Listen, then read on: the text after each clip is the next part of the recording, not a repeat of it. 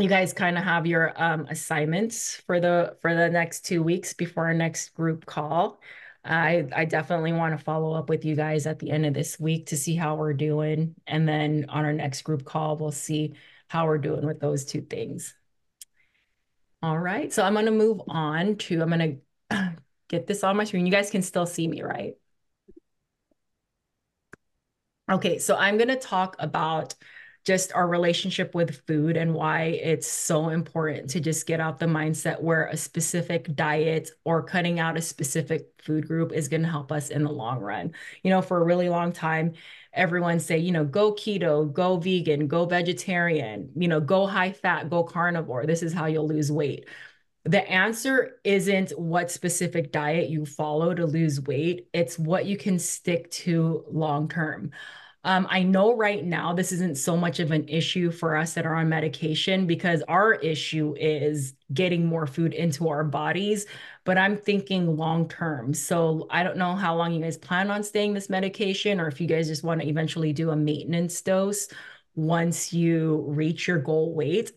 But it's important to have a healthy mindset around food because this is what's going to keep us healthy and keep us at our weight long term. So we don't have to continuously diet or continuously get on medications.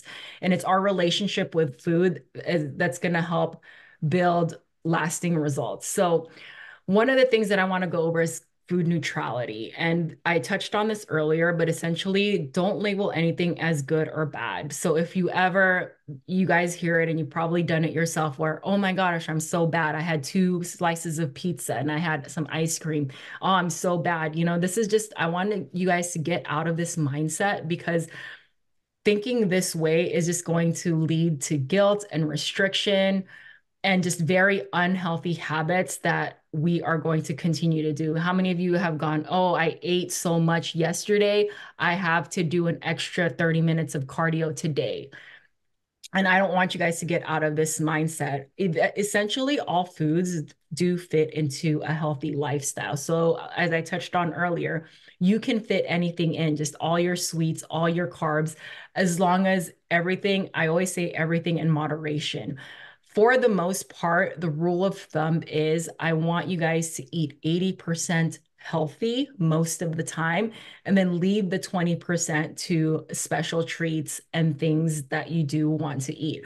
And I know, again, right now, this isn't an issue for the both of you or for anybody in general, because our main struggle is just getting food in to begin with. But again, this is for the future. And this is if you do have these cravings, because sometimes people will, then this usually happens toward the end of like towards the end of the week, almost before shot day, where someone will say, 1 or 2 days before shots, they'll start getting hungry and then people will start getting scared. They say, my hunger is coming back because shot day is coming up. I don't want to eat this piece of cake and this hamburger.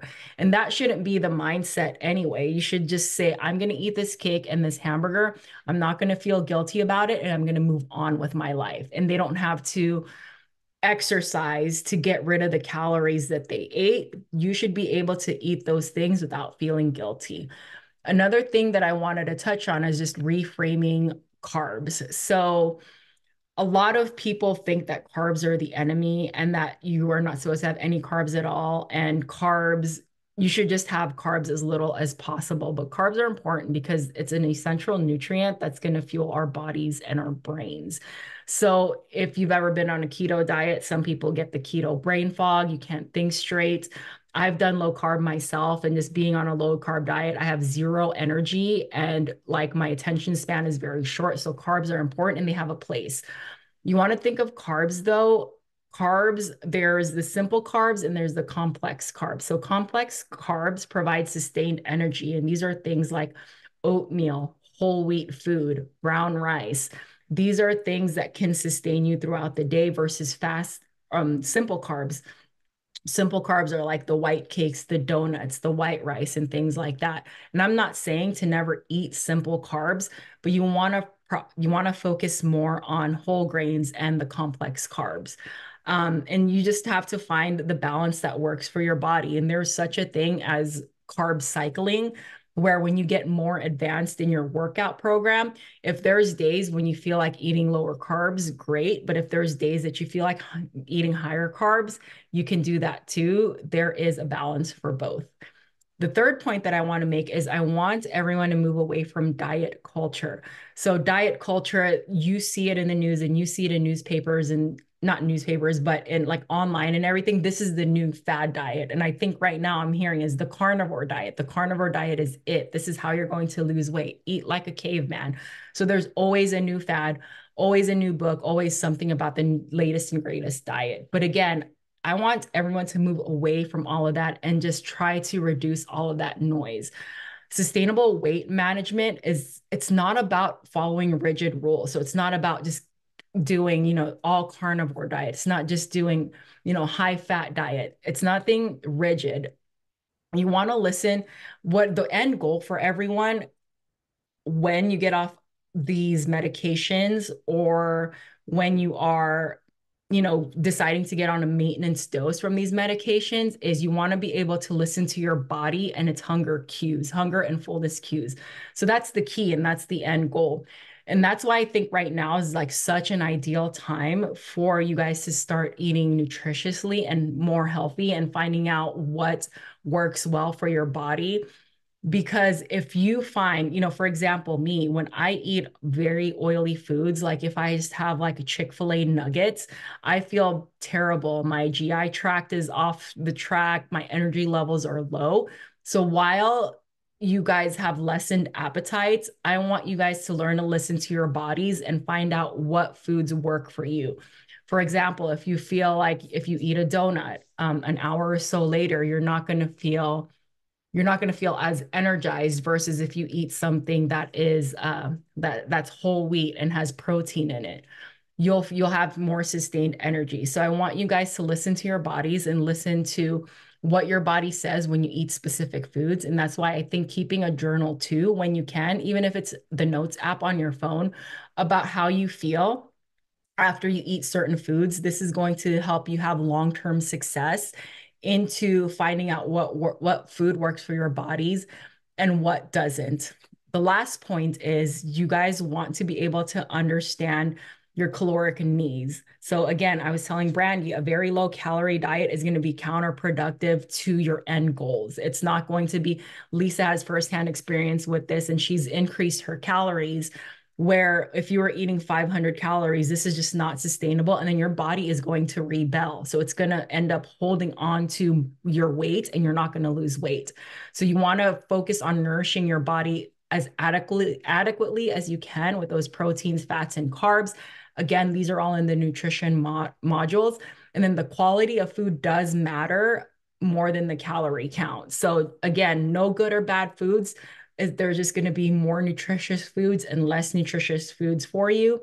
And then I want you guys to focus on, like you said, when you eat, let's say, 2 slices of pizza versus something more nutritious, think about how your body feels. And then this is going to help you make better choices down the line. And you want to all build, again, a sustainable approach.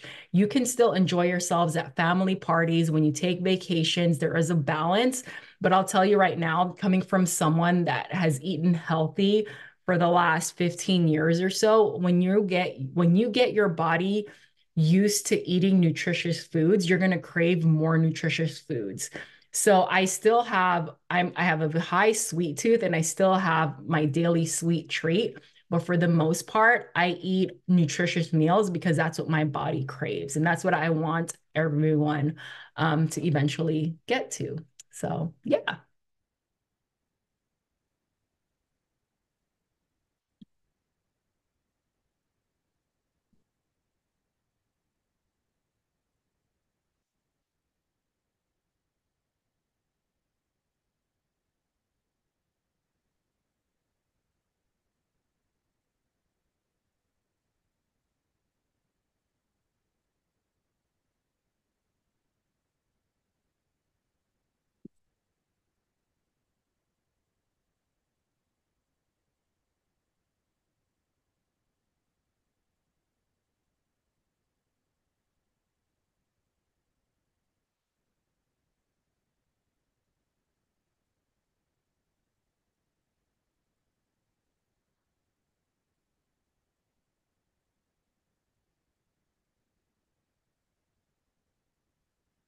Okay. Sorry, I thought I lost you guys. Are you guys good? I was trying to close out my windows and I was like, where did they go? And I didn't hear from you guys. Okay. So that's it for this session. You guys have your assignments for the next few weeks. Please keep me updated on Sunday. If you're up for it, Brandy, I would love for you to start tracking and send, whether you write it down or you start tracking on MyFitnessPal, send it to me by Sunday. Same thing with you, Lisa. I would love to see at least 3 days with 130 grams of protein, if you can make that work. And then strength training. You guys got your strength training assignments for the rest of the week. So let's see if we can get that in. And then any questions, you guys know how to get a hold of me. Yes. All right. Thank you all for Thank coming. you. Have a good rest of the week. You too. All right. Bye.